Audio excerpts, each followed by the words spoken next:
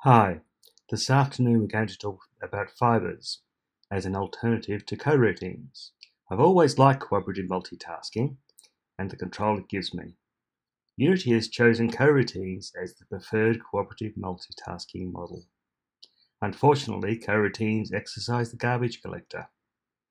Fibers is not a plug-in replacement as it uses a different cooperative multitasking model. You define a method or function for each step, then string them together into a fibers command.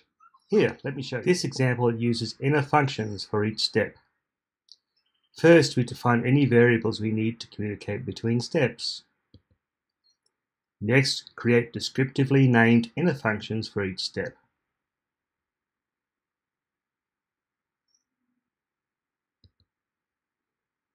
Here is a simple fiber where step 1 will execute on the next frame and step 2 on the frame after.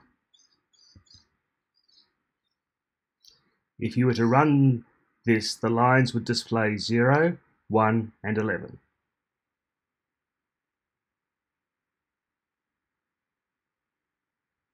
This is because yield return is the coroutine process for moving on to the next frame. We can provide the same functionality in the context of a class.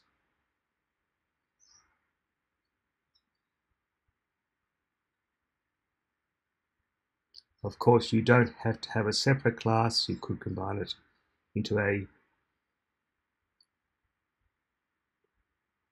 mono behavior. Fibers can run from and be synchronized with coroutines.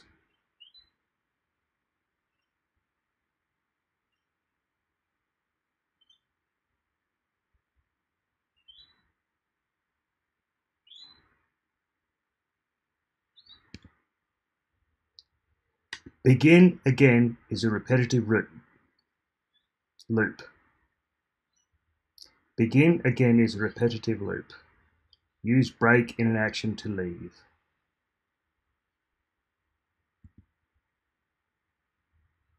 The above example is the same as begin repeat.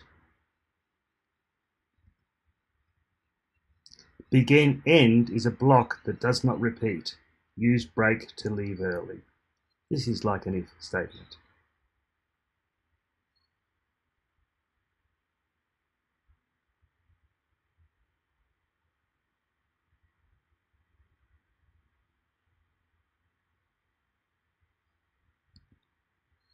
To abort a fiber, as you would an error, call exit.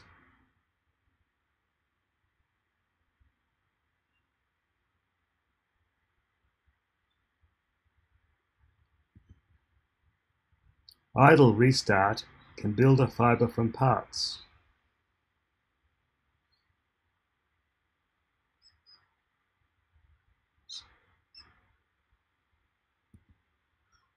Or be used to synchronize fibers.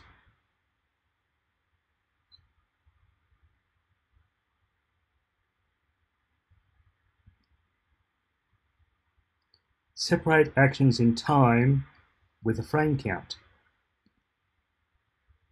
and specify which update function to use.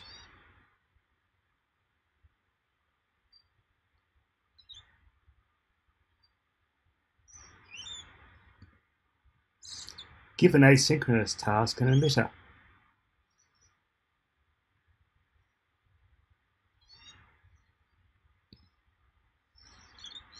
Run Unity type subroutines. Actually, run Unity type coroutines.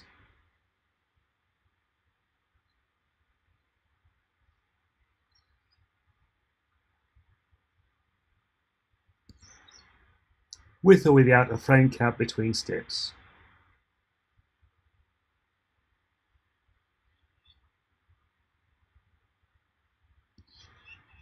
Last but definitely not least, delay for a specific time period. As you can see, either using the normal frame count or real time.